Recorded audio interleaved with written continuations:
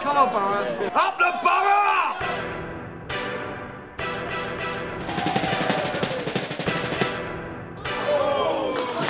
We're all football fans, and the football that's served up as well is fantastic, and it's all about the community. When football started, it was low key, and it was local communities all over the country, which has been lost. It's so great to have a local club that I can afford to go to, and I'd far rather support a local club than just go to a big club that means less to me.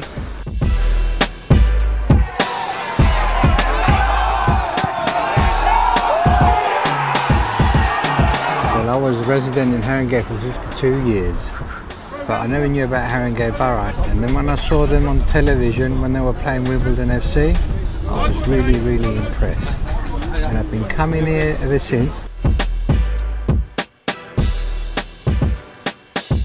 Since the Wimbledon game, the fans' numbers have increased, they're getting louder, everyone's getting behind us, and from top to bottom throughout the club, just everything's on the up really. I've been at this football club for 10 years. I'll tell you one thing though, I've never been top over Christmas.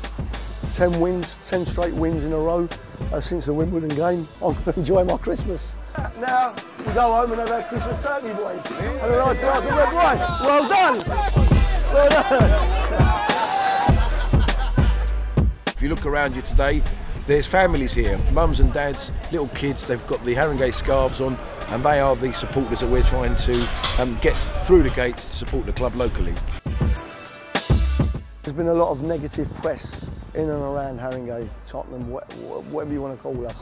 And I want to show them the good side. There's a brand new stadium down the road, like worth billions and billions of pounds. The talk's all down there, but this is where the real people are. Come and meet us, shake our hands, touch us, feel us. There's no reason why we could all pull together and make this a better place, inside these walls and outside, in and around Haringey. All right.